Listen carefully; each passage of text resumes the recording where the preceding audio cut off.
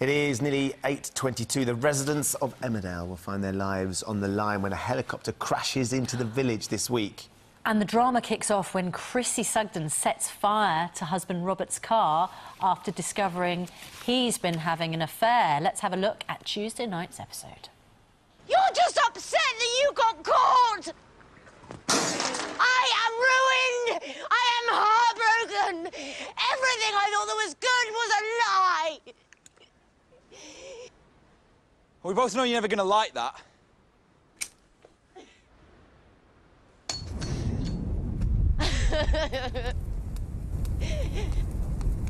Now I have made my point!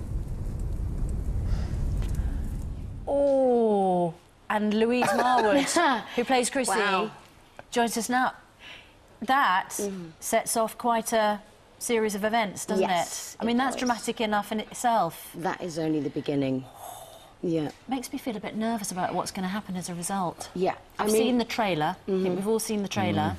It's going to be a bleak week for Emmerdale, isn't it? I think it's going to be dramatic. Yeah. I kind of...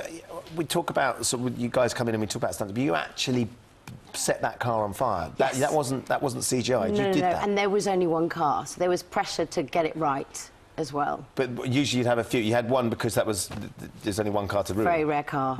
So a lot of people are very furious about the car, more than anything else, actually. What car Yes. is it? Good question, I don't know. It What looked I like do know is that it was yellow and it was sprayed black and it wasn't the actual car. Oh, OK. Yeah. But it was still a... But you still had to set it on fire. Ryan's going to kill me that I don't know. It's his pride and joy, that car. You really should Yeah. know. I just see anger. She just sees red. She doesn't see anything else. She's a woman scorned, and that's a dangerous thing. We know that people, you know, terrible things happen. I know it feels very sensitive.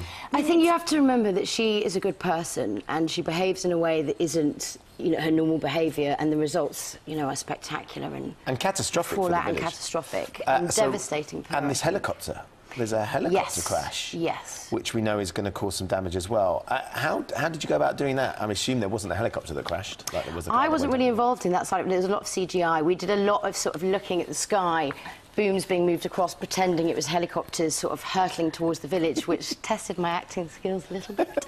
And sort of second ADs behind us going bang in really camp voices, and we had to react like it was an explosion, so that was fun. But yeah, and a lot of it was CGI, but I didn't have anything to do with the village stuff because we kind of set it all up. And is it a direct result of what Chrissie's done there with the car? Yes, which is going to be really hard for her to deal with, obviously. And the producer has said that, you know, familiar faces will now be no longer after this series of events. Are Emmerdale fans going to lose people who they know and love? They might do. I don't know if I'm allowed to say anything.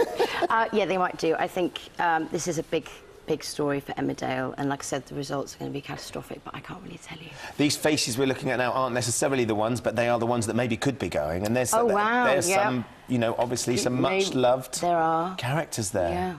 Yeah. Did the actors know?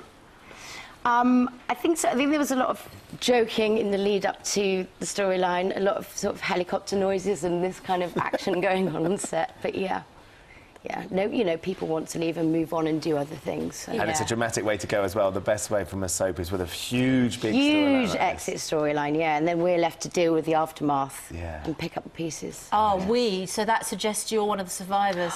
Maybe. Maybe not, but definitely not the car. Definitely not the car. No, That's the car gone. is gone. The car is gone. Ryan's going to be furious that I don't actually know what kind of car that is. He'll be tweeting you right now. Can you imagine the ignorance of that? Yeah. Well, it is no more, so you don't need to worry about it. No, it's gone. Absolutely lovely to see you. Thanks Louise, very much thanks for coming in. Good luck this week. We'll look forward to seeing how it all unfolds.